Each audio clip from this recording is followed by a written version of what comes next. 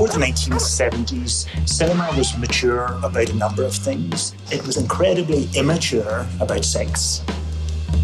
An explosion had to happen, a new wave of filmmakers who were dealing with sex.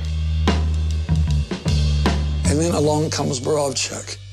J'ai vu beaucoup de vos films et je crois que vous êtes profondément un pervers, un très grand pervers. Oui, vous savez, qui n'est pas pervers? Mais c'est une liberté totale. C'est une liberté sur l'érotisme, c'est une liberté sur, voilà, sur tout. E allora mi colpì la dolce fermezza in quest'uomo. He was getting such press. He was really hot, as it were.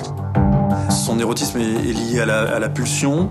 Son érotisme est lié à la cruauté, parfois aussi.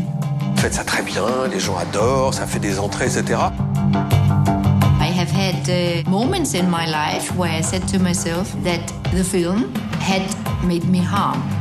Borowczyk clearly hit the market big time, but that also created a kind of trap. It's very strange. So it was the beginning and actually the end. Sérieusement, je dis que je suis pas réalisateur de films érotiques du tout comme on pense. Non.